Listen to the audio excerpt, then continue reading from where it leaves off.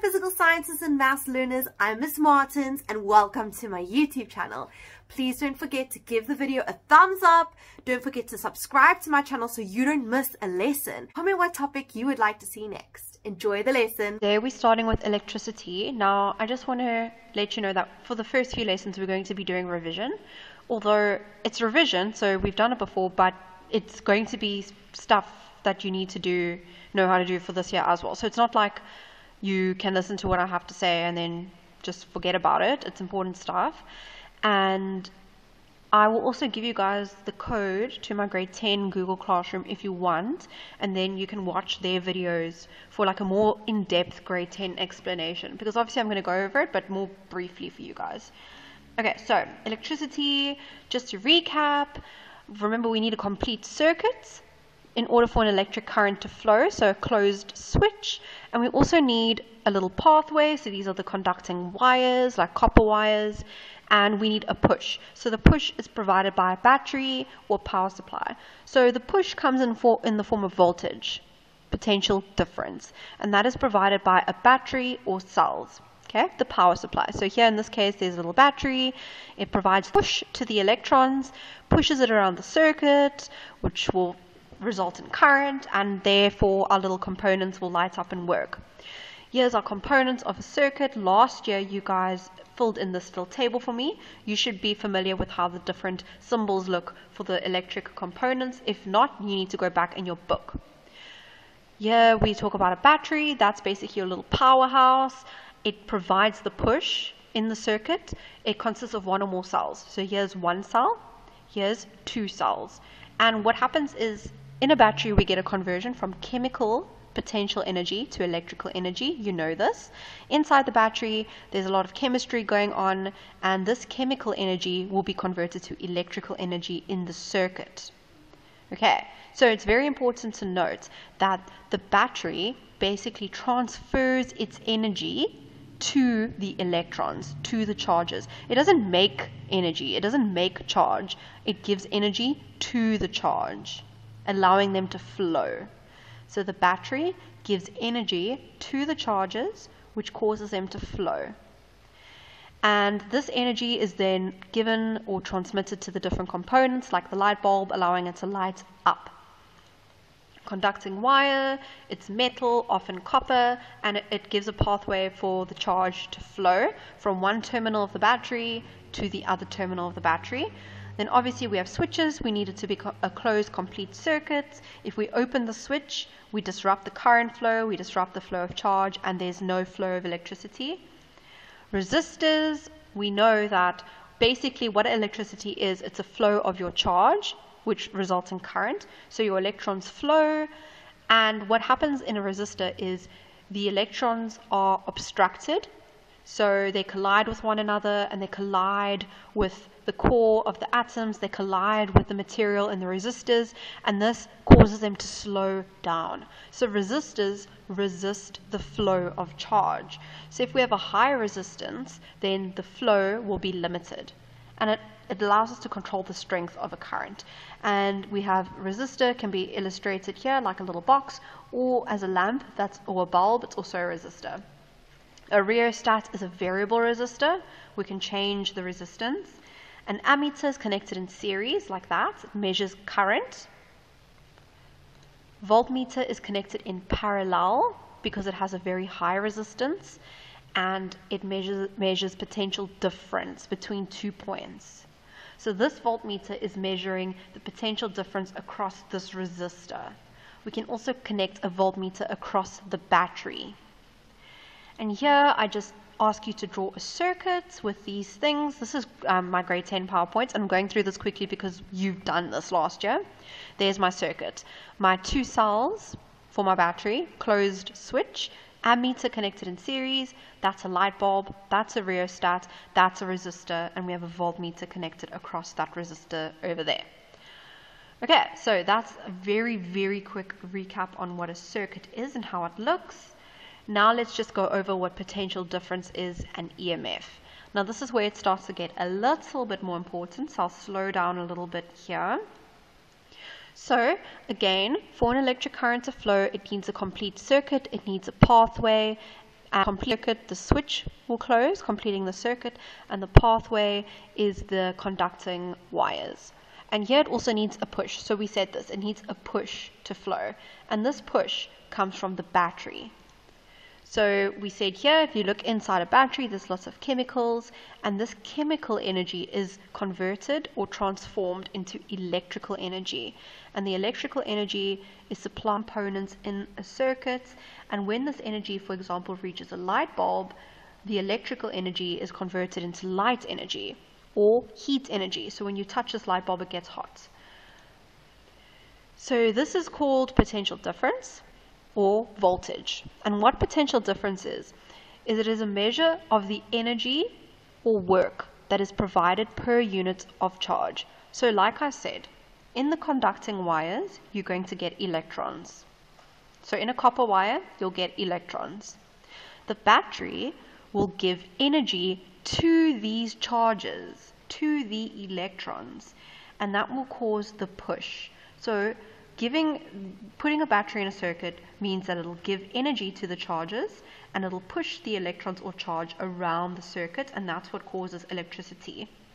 So here is your copper wire, your conducting material. It has the little electrons in it, so little copper electrons, and there's the positive kernels, the atoms, not too important, just know that these little free electrons are floating around in the conducting wire. Then when we attach a battery, the energy will be given to these little electrons and they will flow and therefore create current. So that's basically what this is here. So they flow, and the flow of charge results in an electric current. Why do they flow? Because they were given a push by the battery. And this is just something you already know. The flow of charge is from the positive terminal of the battery. No? Yes. From the positive to the negative, but I'll get to that now. So, blah, blah, blah, blah, blah. They just move. Okay, I've said that. Then, potential difference. This is a formula you did last year, but just to recap nicely. Potential difference is equal to the amount of energy that the battery transfers to 1 coulomb of charge passing through it. So here's your formula. V is equal to W over Q. So what the battery does is the battery gives energy, which we can also call work, yeah, energy transferred or work, okay, W, per coulomb of charge. So work or energy is given to the little coulombs of charge, and that causes the flow of our current. So that's just what potential difference is. And here, so here they say 2 coulomb of charge transfers 6 joules of energy. What is the potential difference? So my charge is 2 coulombs. It says that 2 coulomb of charge transfers 6 joules of energy. So my energy or my work is 6 joules. They want to know what is the potential difference. So V is equal to W divided by Q. 6 divided by 2. So my potential difference is 3 volts. Remember, voltage or potential difference is measured in volts. Okay, and there's the answer. Okay, then EMF. Now, this is going to be very important later on in grade 11, but I'm just going to briefly recap what this is. We will go into more detail in this video, but EMF stands for electromotive force. So if you go to the shops and you buy a battery, look on the battery, there will be a little voltage that is stated on that battery. So it'll say maybe 1.5 V or 5 V. That is your EMF. That is the total amount of energy that the battery can supply to each coulomb of charge. But when we actually put this battery in a circuit and we connect a little voltmeter across, we see that the voltage drops. So let me just show you what I mean. So here I have a closed switch and my voltmeter might measure 8.5 volts. There's my battery connected in my circuit. I could have taken that same battery and connected it in a circuit but now I'm keeping the switch open. So here's my switch, it's open. And when I attach a voltmeter across this battery, I'm going to get a reading of 9 volts. So when I bought it in the shop, here's my battery. When I bought my battery off, it said 9 volts on it. Okay? Bought it in the shop, it said 9 volts on it. I connected it in my little circuit. My switch is open, so there's no current, no flow of charge, no current. I measure the voltage or the potential difference across my battery. It says 9 volts. Then I close the switch and a current starts to flow. My voltage is now 8.5 volts. It dropped. So what happens is the battery uses up some of the voltage because of internal resistance. So this is the EMF when the switch is open. When I close the switch, the battery uses some of the voltage and 8.5 volts is left. That's basically what it is. Just very in summary. So the EMF is measured by connecting the voltmeter across the battery when no current flows through the external circuit. So when the switch is open. So open switch, voltmeter across the battery reads the EMF. This is what the battery says, 9 volts. It's the total amount of unit charge. But when we actually put it in the circuit, this drops, and that's because the battery itself uses up some of that energy. Okay, so back here, when the switch is closed, the voltmeter reads the potential difference, and there's a drop in volts. This is called lost volts because of internal resistance of the battery. So in other words, the battery uses some of its own energy. So the EMF is higher. You close the switch, that voltmeter drops because the battery uses up some of its own voltage basically. And here are just some definitions for you to know. And then current, just quickly, I think current is one of the last ones. I'll do resistance in a separate video. Electric current is the rate of flow of charge. Okay, so what I mean by rate, when I say rate, it means I'm putting a time on it. It's per unit time. So current is equal to the rate, so we divide by time, of the flow of charge. That's why charge is also included in the formula. So it's the rate of flow of charge. It measures how much charge passes a certain point in 1 second. And we measure current in amperes. You should remember this from last year. So current is measured in ampere, charge is in coulombs, and time must be in seconds. And I said, yeah, that we're speaking about a rate. So current is the rate of flow. And because we're speaking about rates, we know that we've divided something by time. Here's an example. Calculate the current that passes through a lamp if 30 coulombs of charge flows in 5 seconds. So formula, I is equal to Q divided by change in time. Your Q, your charge, is 30. Your time is 5 seconds. Your current is 6 amperes. Here's another one. A current of 0.45 ampere flows through a light bulb for 1 hour. Now remember, the time must be in seconds, so you need to convert that.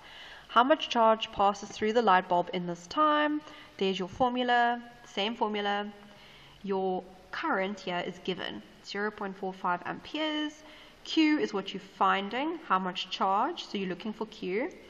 And your time, they say 1 hour. You need to convert it to seconds, so you first convert to minutes, times by 60, times by 60 again to get it to seconds. That's why it's 3,600 seconds.